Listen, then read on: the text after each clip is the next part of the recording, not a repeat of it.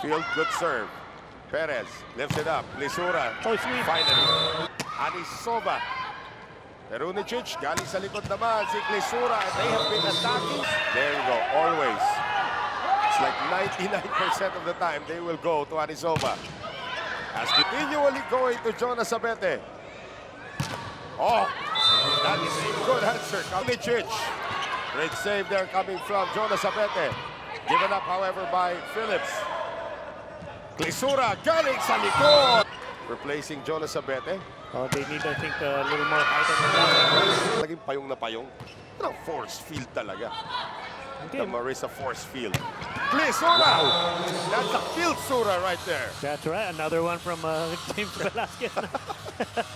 Now, I'm sure he's writing them all down right now. This is a kill.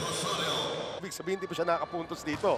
Oh, I'd like to point out that Pam Lastimosa with 5 attacks. Yeah. She equaled her last point total. Okay, Pam already with 6 attacks. Yeah. Or 6 points, I should say. Kasama ng isang ace. Pam lifts that up. Kristen Moggs tries again. Perez. Klisura. And that is all from Lastimosa again.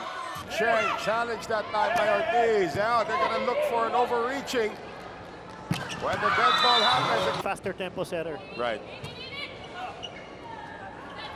Klisura. Dalawang laro pero nandiyan pa rin yan. Perez. Klisura. Another kill for Klisura. Absolutely technically phenomenal. No? Tingnan mo naman ang high risk.